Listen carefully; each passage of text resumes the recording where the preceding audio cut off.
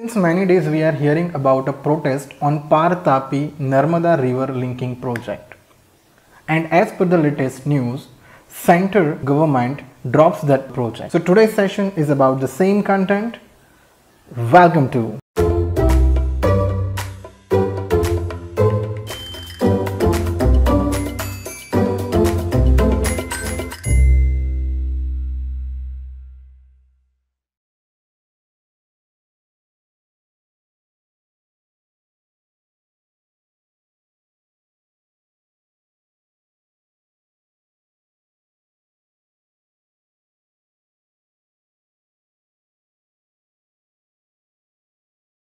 Before moving forward, let's understand quickly about what is River Interlinking Project.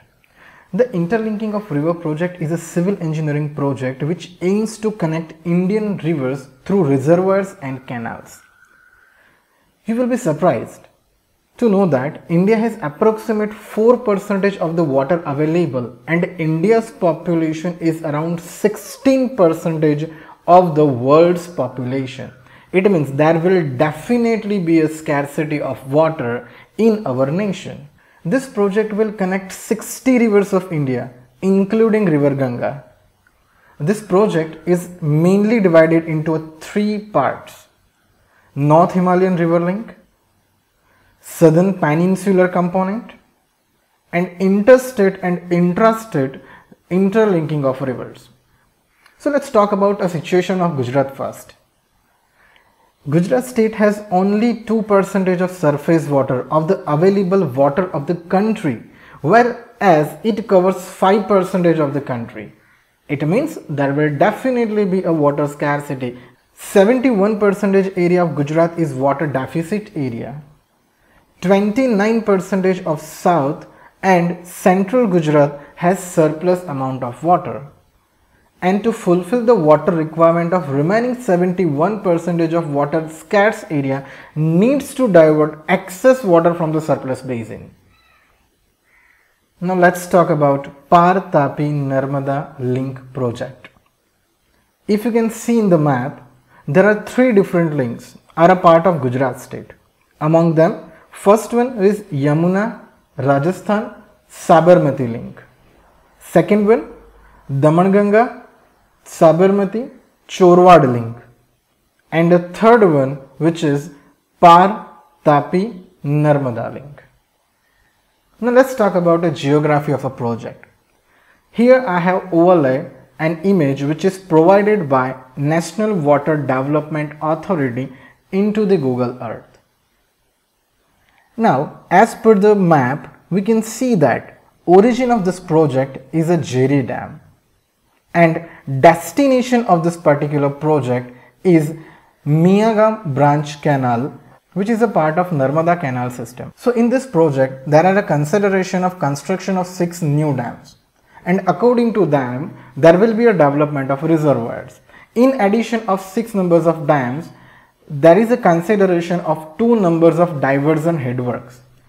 As per the map we can see that Jeri Dam is the origin of a project, and a water from Jeri reservoir divert to the Paikhed Dam, which is going to be constructed on the Tar river. From that location, a water of Paikhed reservoir will divert through the link canal to the Chas Mandwa Dam. Again it is going to be divert to the Chikar Dam. Again it is going to be divert toward Dabdar Dam. Again it is going to be divert on a Kalwan Dam, which will going to be constructed on a Purna river. And then it is going to be divert towards the Ukai Dam, and there will be a large amount of storage into the Ukai Dam. So from Jeri Dam to Ukai Dam, it is a part of Par-Tapi link, and then after from Ukai Dam it will divert towards Miagam branch canal, which is a part of Narmada canal system, and it is a Tapi Narmada link. So if we are going to summarize it, it will be a Par-Tapi Narmada link.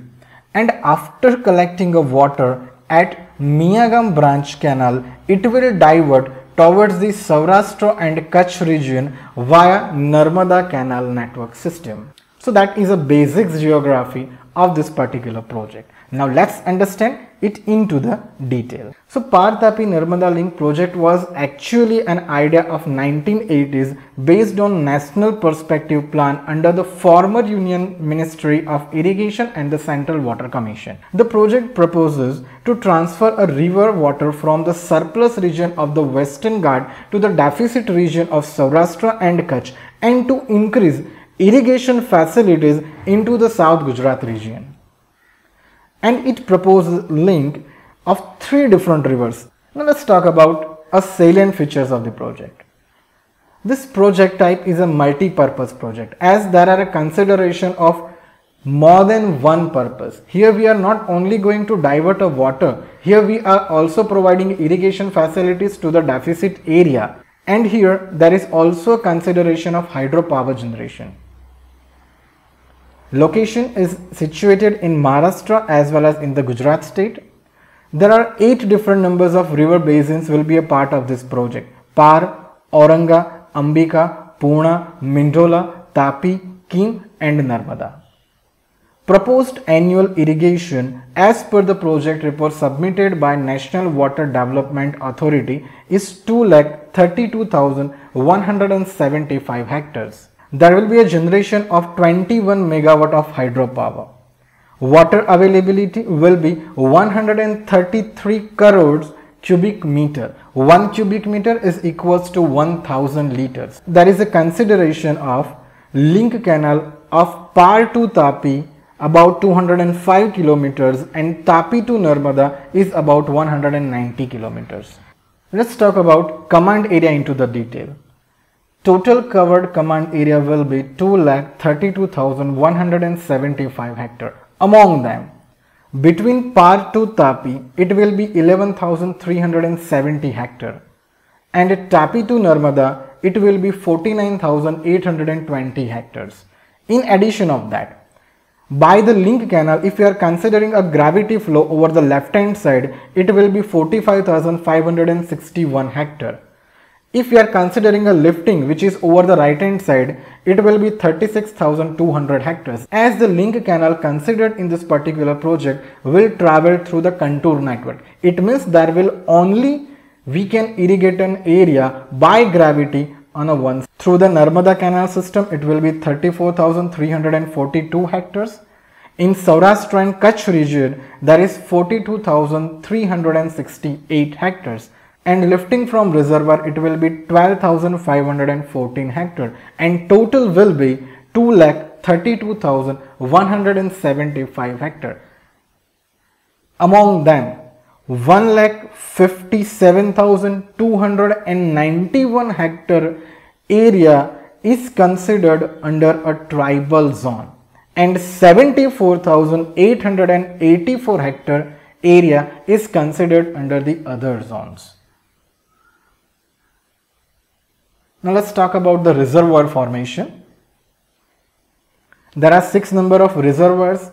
First one, which is a jerry dam, which will going to be constructed on a Par river, and we will connect a jerry reservoir to the Paikhed reservoir by constructing 12.7 km long tunnel. It is a part of Nasik district and Maharashtra state. Then after, there will be a Paikhed dam which is going to be constructed on Nar river, which is a part of, or which is a tributary of Par river. We will connect Paikhed reservoir to the Chasmandwa reservoir by link canal. It is a part of Gujarat state, as well as a few portion is covered under the Nasik under a Maharashtra state. Then after, there will be a Chasmandwa dam, as well as there will be a construction of one diversion headwork. It may be a weir, it may be a barrage. Then after, there is a consideration of Chikar dam. Then after, there is a consideration of Dabdar dam, and then after, there is a consideration of Kelwan dam, and all the dams will develop a reservoir over that particular location. Now, what is the concern of tribals here? According to a report by the NWDA, here I am not talking anything about the politics behind it. Here I am not talking to anything which is not a part of this particular report. Here I will talk only about a report submitted by National Water Development Authority. According to a report, about 6065 hectare of land area will be submerged due to the proposed reservoirs. And a total number of 61 villages will be affected. Among them, one village will be a fully submerged and remaining 60 villages will be a partially submerged. And the affected villages are located in Surgana and Paint Taluka of the Nasik district, Dharampur Taluka of Valsad district, Vasda Taluka of Navsari district and Ahwa Taluka of Dang district into the Gujarat state. And there will also be an impact on environmental and socio-economic on peoples as well as on the animals. Why they are worried here? They are worried about relocate and rehabilitation. They are worried about their loss of social life over that particular area. As there will be a development of a new colony, there will definitely change in their present situation and their upcoming situation. After the construction of numbers of reservoirs, after the construction of number of dams, there will be an impact over the environmental situation. Now let's talk about proposed land under submergence. There are 6 numbers of reservoirs and I have mentioned all the reservoirs here. Green color, that is an indication of forest land submergence. Blue color, that is an indication of culturable land submergence, and yellow color represents river land submergence. Hence, according to the report, we can see that total 2,829 hectare of forest land will be under a submergence. 2,364 culturable land will be under submergence. 872 hectare river land will be under submergence, and overall 6,065 hectare land under submergence. Project affected families. Orange color represents project affected families losing land only. Yellow color represents project affected families losing land as well as homestead. And green color represents the total number. Here we can see that total of 2,398 project affected families will lose their land, and 111 families will lose their land as well as their homestead. Hence, overall 2,509 project affected families will be there.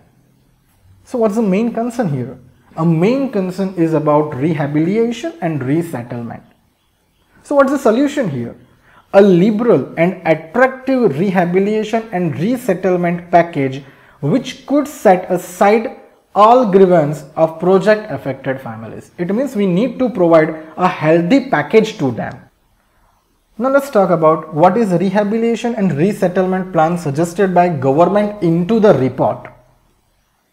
So the compensation is considered based on Land Acquisition, Rehabilitation and Resettlement Act 2013. Hence everything will be a legal procedure. Now this is a report which was submitted by National Water Development Authority. And here we are talking about socio-economic studies and resettlement and rehabilitation plan. Now according to report, we will see likely to be affected villages.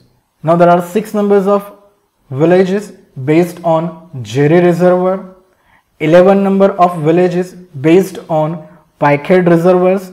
In this there is a consideration of villages of Valsad district as well as Nasik district of Gujarat and Maharashtra state. There is no fully submerged village in this particular list. Now according to Chasmanda reservoir, there are 7 numbers of villages. All are under a partially criteria. According to the Chikar reservoir, there are 9 number of villages. No one is fully submerged here. According to the Dabda reservoir, there are 11 affected villages will be there, and all are under a partially submerged criteria. According to the Kalwan reservoir, there are 17 numbers of affected villages will be there. Among them, 1 will be a fully affected and remaining will be a partially affected villages. Hence, total 61 numbers of villages, among them 1 will be fully affected and remaining 60 will be a partially affected. Now let's talk about provisions for resettlement plan for families losing homesteads. What are the considerations? Here there is a consideration of housing benefits, housing building assistant which be 1,50,000 for the construction of house. For a construction of cattle shed, it will be 25,000 per project affected families.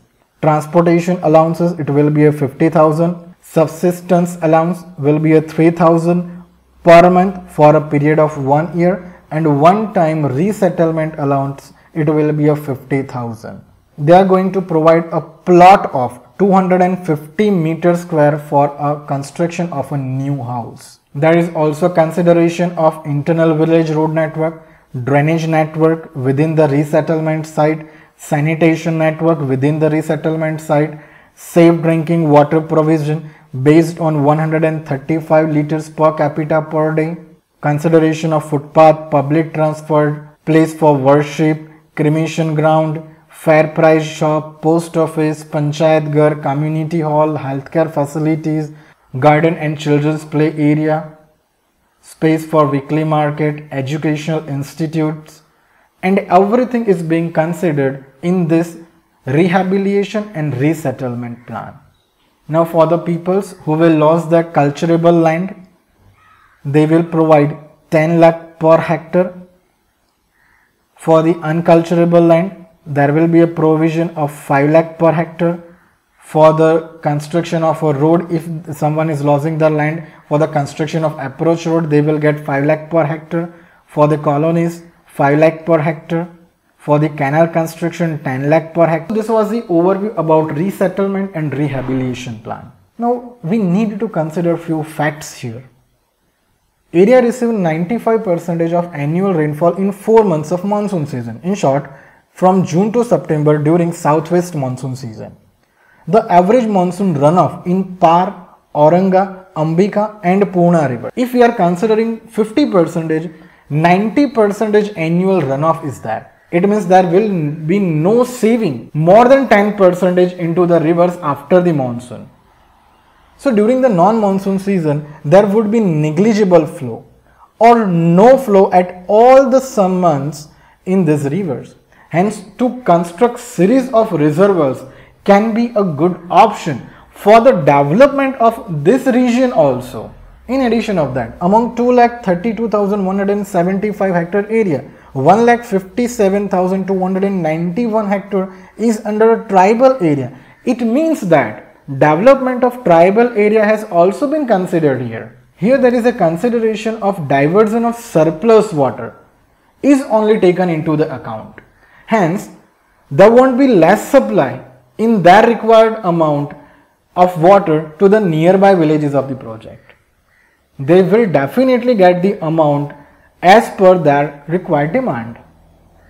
And Saurashtra and Kutch are also part of this state. Their geography is not suitable for such kinds of project. It is not their fault. So that's all about me. I have covered basic introduction part of the river interlinking project. What is the current situation of Gujarat state?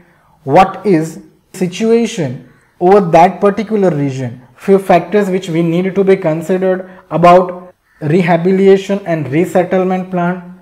Now it is up to you what you are thinking about this project.